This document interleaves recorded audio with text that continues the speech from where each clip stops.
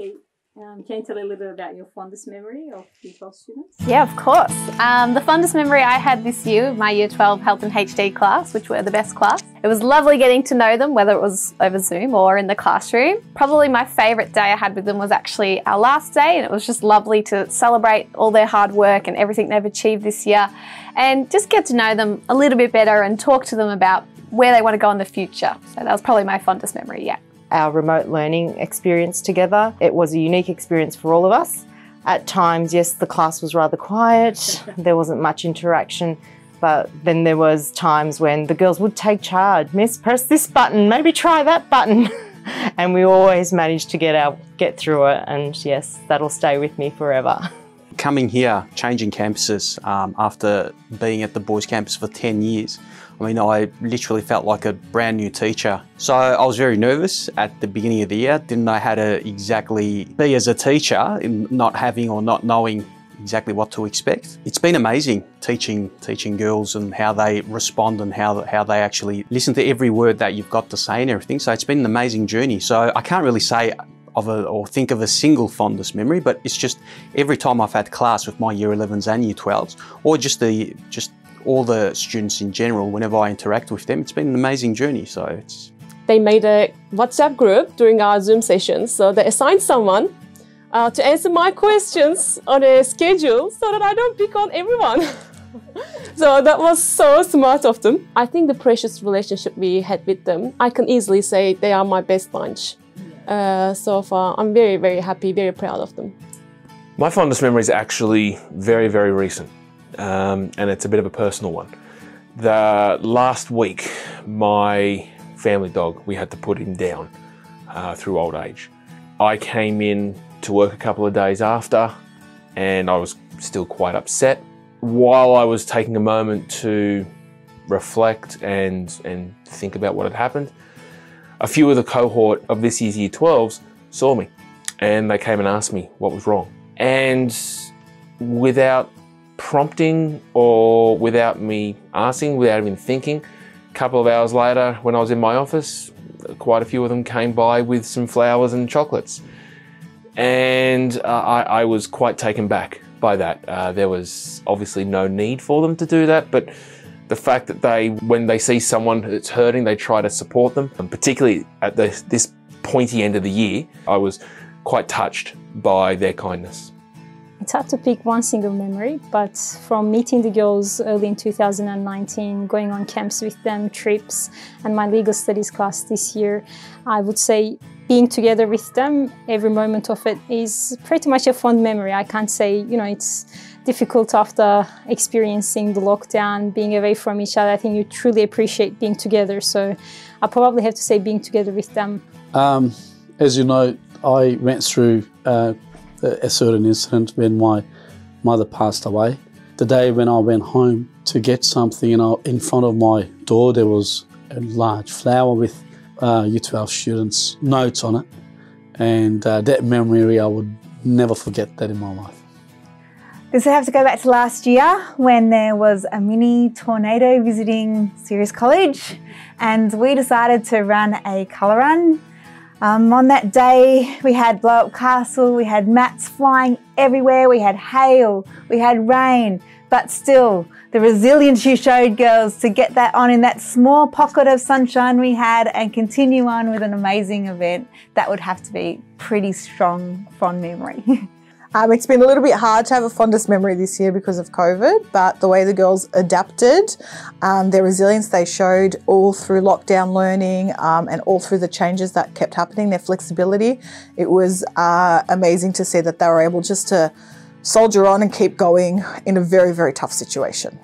I think my fondest memories belong to pre-COVID era. I was the Year 11 physics teacher for 2019 graduates, and I wanted to organize a boomerang incursion, especially for physics candidate students for Year 10s.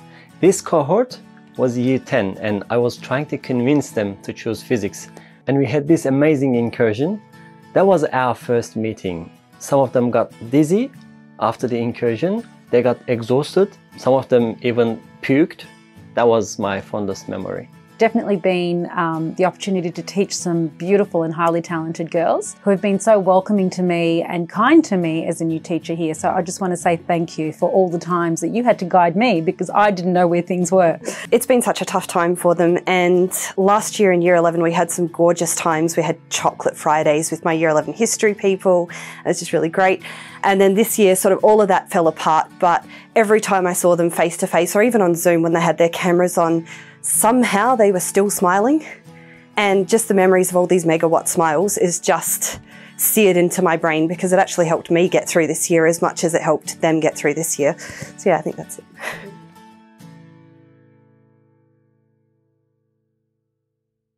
I wish that this group of young women follow that one word that I've given them and that I've pounded into their heads, and that is networking.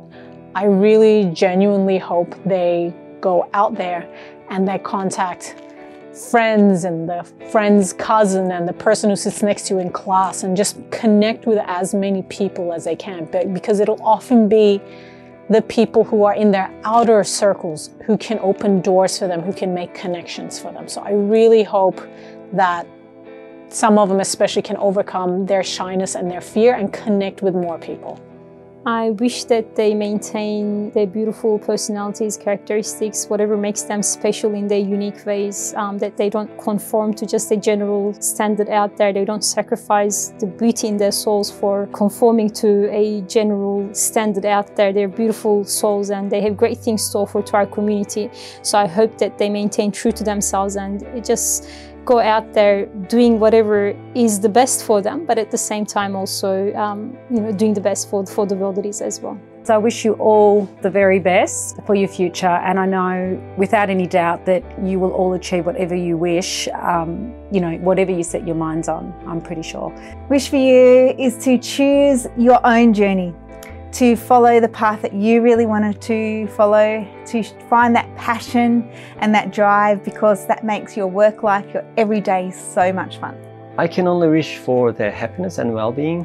I wish they'll like university life or any other path they will decide, and hopefully they'll all become successful and happy in the years ahead. I wish that whatever they really want from their heart, it comes true. Best wishes to whatever you want to do in the future and whatever pathway you choose to take, and I'm sure you'll all get where you want to get eventually. There's an old saying about when you leave year 12 that you find out in about 3 months after completion who your friends really are. Everyone starts to go off in their own direction. We'll end up saying to people, oh, let's catch up, let's do this, let's do that, but you never do because it remains on social media or it remains through text messages or phone calls. My wish is that particularly this year where they've had to rally around each other, to support each other, to get through what's been an unbelievably difficult final year of school, that tokenistic statement actually becomes reality and that they do stay in contact with each other. They've supported each other so much to get through their final year that they owe it to each other to keep in contact, keep building the friendships, make them professional networks, continue to learn of each other and support each other through, because once they start to head into their own life, they will go in different directions, but it's always really important to remember who you are and where you came from. So if they can stay in contact in the real world rather than just in the digital world, I think they'll be all the better for it. My wishes for them would be to maybe still get to experience some milestones that they missed out on this year. If it's not this year, maybe, at university, at their graduation there, try to catch up on some of the stuff they missed out on because it has been a really tough year that they've had to endure, and that's my wishes for them. I hope that they can continue to demonstrate the kind of resilience that they've demonstrated this year, because I think that's something that is so valuable and that's going to stand them in such good stead for their entire future. And beyond that, I hope they all experience the success that they hope for.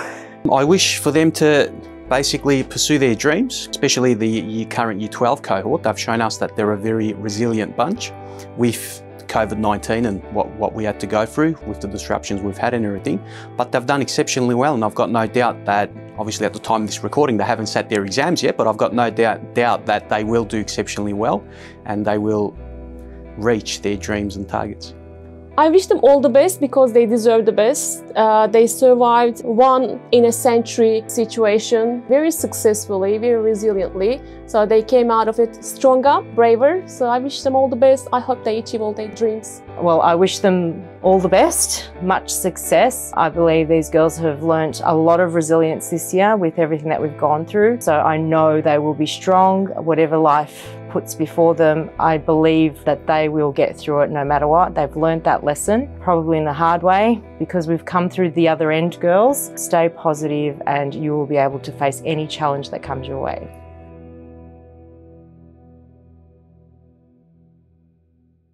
Have fun.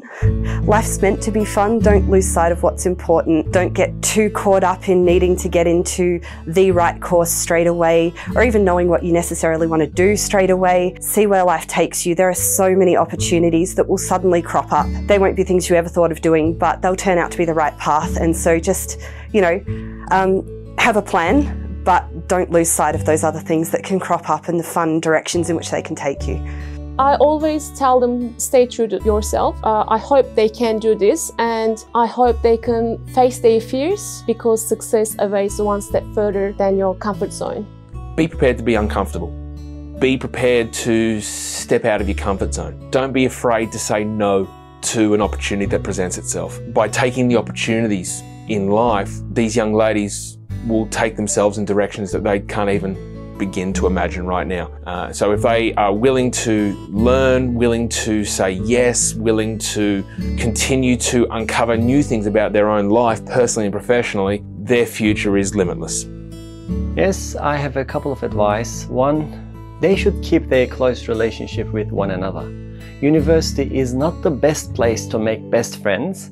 The secondary school is. Number two, the course they will choose does not have to be their only pathway. University education is an enlightenment process. They'll explore their options on the way, so you don't have to rush things. 3, don't neglect your spiritual life and never choose any type of entertainment over your spiritual and mental well-being. At the end of the day, life itself is a tough road, and they will definitely need some strength or help that they will not be able to get from people. My advice is only deal with good people in life. My advice would be for them to actually achieve their dreams and goals and to basically serve their community in the future as well. My advice would be, don't worry if something doesn't go to plan straight away. Just stick at it, follow the pathway you're on, jump paths if you need to, that's fine, and just follow your passion and you'll get there eventually, and also get out and see the world. Advice would be to finish everything to your absolute most ability, because some of you are right now are probably thinking the finish line is so close, I've already done the hard yards, this is like 13 years of your life, but the race that you're running right now, girls, it still has a little bit more time, and that's when you got to put in the effort, and that's what will make the difference. My advice is for them to make sure that they always have an insight in terms of helping other people, finding good out there in our community, doing good in that process as well, and giving everything a try, not just refraining from whatever is going through their minds because it might be looked down upon or because it might not be cool enough, but just giving everything a pursuit and doing their best with it. I think if they persevere with whatever they have learned throughout this stage, I think they will do great things, and they will be successful individuals, but also they will also lead to a successful community for our whole world as well. To follow their heart, to follow their dreams, and to not give up. Take the opportunities at uni, TAFE, with friends and family for travelling. Make sure you're networking, because all of these things are what make memories and make fulfilled and experienced life. So don't be afraid to take that jump and take that leap. Stay positive. Try and see the positive of everything that you go through. I think I've been saying this to my students all along, that what is meant to be for you will be for you. Whenever it happens, it will happen. Don't stress if you're not at the same level or at the same place in life as other people. Your time will come. Try and find something that you're passionate about and do that. And also, there are many ways to get to the end. So don't think there's just one road. to your final destination or to whatever you're meant to, the mark you're meant to leave in this life, I guess. There are many ways and different timelines for everyone. Put faith in the skills that you have built up this year. Some of them see this year with all the things they have lost. But at the end of the day, you gain something from every experience. You're not leaving year 12 incomplete. You have completed year 12. And on top of that, you have gone through a global pandemic. You have built up skills that last year's year 12s have not been able to build up because they haven't gone through this. So you're not leaving as someone who has lacked or has missed out. You have gained things that others have not gained. So operate with that in mind.